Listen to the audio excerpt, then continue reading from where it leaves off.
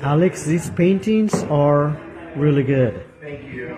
This is your all the new collection? Yes, it's called Echoes and Dreams. Echoes and Dreams. Beautiful.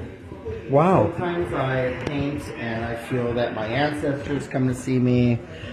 I feel that my angels and my demons come to see me. And these are their faces. Oh, really? Yeah. Wow.